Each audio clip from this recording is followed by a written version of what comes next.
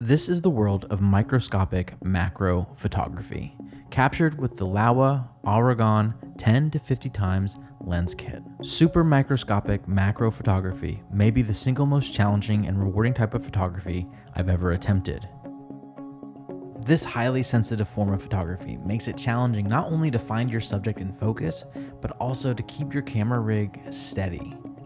I had to bust out a seasick patch. Now let's take a look at the lenses. Laowa provides a 50 times, 35 times, 20 times, and 10 times tube lens for magnification, with your main lens being a 9 aperture blade cylinder. On this lens, you have an aperture range of 0.5 to 0.15. And ideally, you will want to focus stack your photos since the focus plane is so narrow. But for today's video, I did not do that. The tube itself is really just like any other lens. Unscrewing the lens cap reveals your glass element. And unscrewing the back cap reveals where this lens will connect to your magnifying lenses.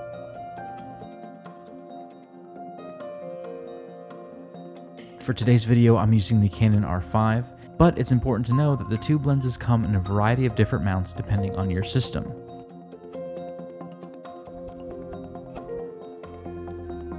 To connect the magnifying tube with your main lens, you simply need to attach your element to the top of the magnifier and fasten them together.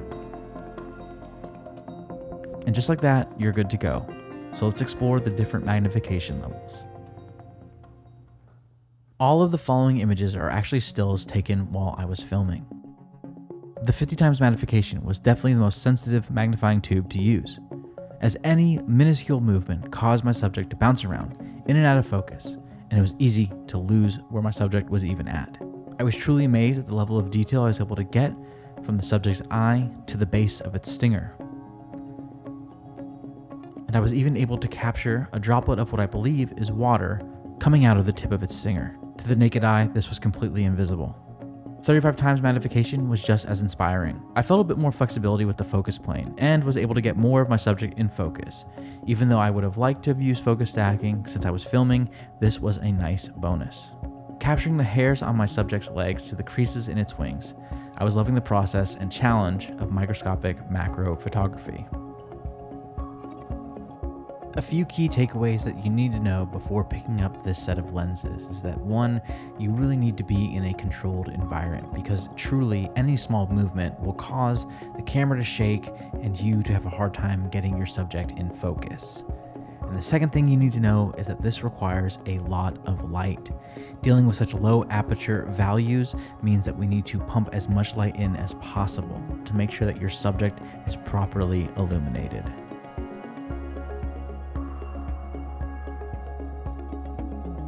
It really is hard to imagine how much of the world goes unseen by our eye. And even as I began shooting with less magnification, there was still a whole other world that I was able to witness. With the lowest level of magnification, I was able to make out more of what my subject actually was. And at every level of magnification, from 50 to 10 times, I was impressed and inspired.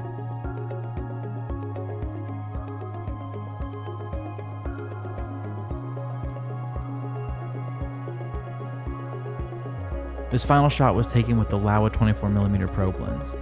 My final takeaway is that all of these lenses combined make for an amazing microscopic macro photography experience.